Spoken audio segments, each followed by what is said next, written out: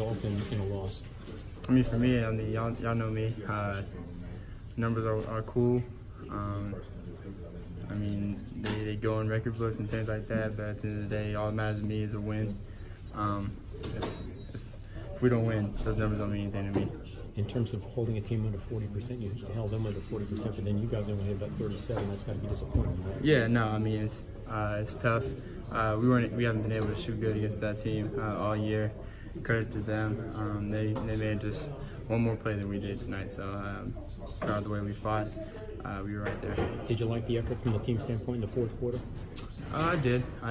We were close the whole game, but we were going basket for basket at one point, and we just needed to get a stop or two to get a big lead, and we were just not able to do that. That's right.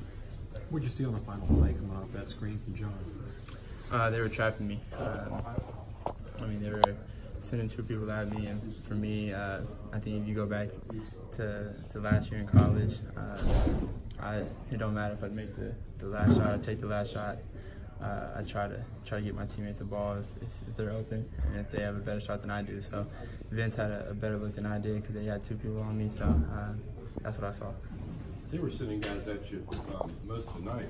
Early on, you and John had created separation in the fourth quarter. Yeah, we were. We were making plays, just trying to make the right reads.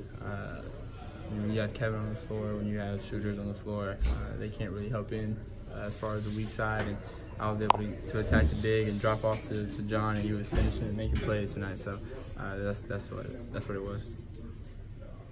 First triple double at night, man. You talk about your game tonight? I mean, it was cool. Getting triple double was cool. But for me, it's all about the win. So I mean, we didn't win. So for me, I'm not happy with my performance. I could have done a little bit more.